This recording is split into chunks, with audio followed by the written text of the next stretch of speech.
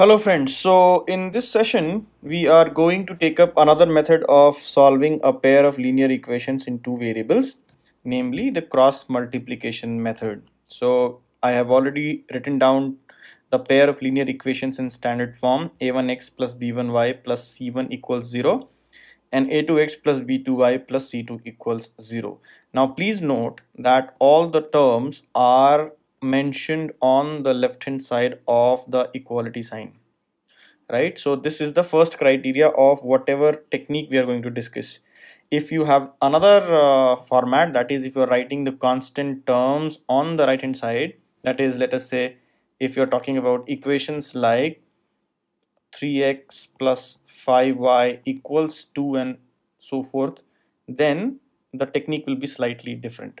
Okay, so in this technique what we are going to discuss, please note all the terms should be on the left hand side, otherwise you will make mistakes. So please make sure that all the terms are on. So I'm going to write it here, so please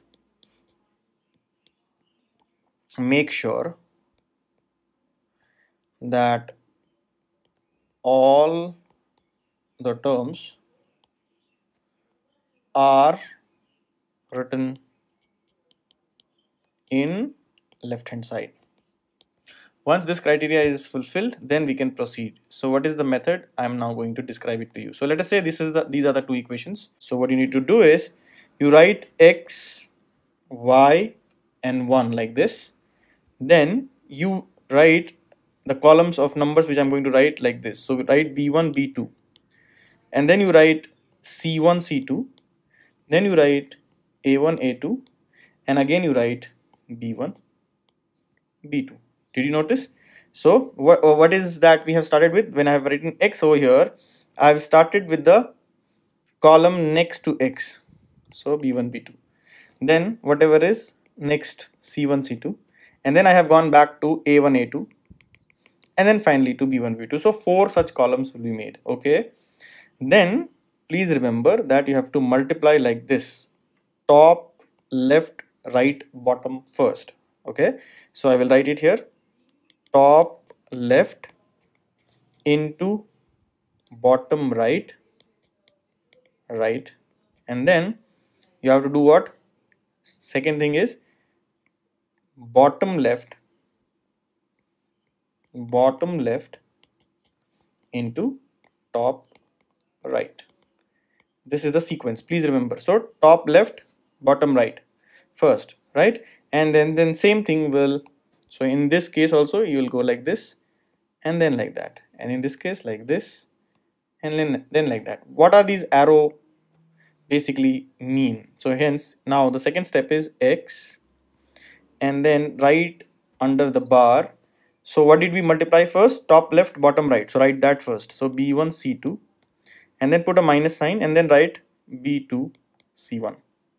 Okay, then equate it to the next term, that is y, and again go for c1, a2. So this is c1, a2, top left, bottom right, minus c2, a1.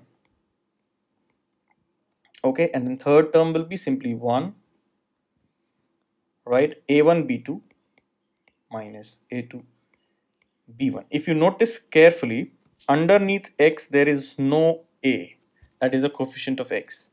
Underneath y there is no b, that is coefficient of y, and underneath 1 there is no talk of c, that is the constant term, right? So this is how, this is also you can, so remember like this. So how to remember? So let us say x, so x coefficient is a, so a will not be there, so simply write bc minus bc, simply write this, and then you have to start with 1, go to 2, then 2 and 1, reverse, right? Then underneath y, what do you need to write? Everything but the coefficient of b. So what is coefficient of b?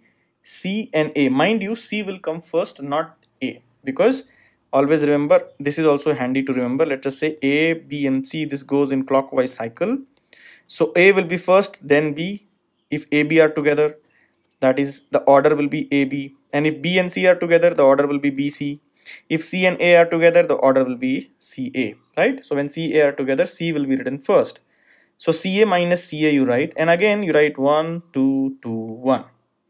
and then third is 1, and then again constant term, so hence constant term will be missing, so hence you have to write AB minus AB in that order, and then 1 2 2 1. So order is important, guys, so please take note of it, right? So the moment you have got this, then your job becomes very easy. Why? So you can equate these two, first and third, then you'll get x. Let us do that. So what is it? X upon b1 c2 minus b2 c1 is equal to 1 upon a1 b2 minus a2 b1. So this implies x will be equal to b1 c2 minus b2 c1 upon a1 b2 minus a2 b1. Why? Because this thing goes on top here, cross multiplication, and divided by the denominator. Fair enough.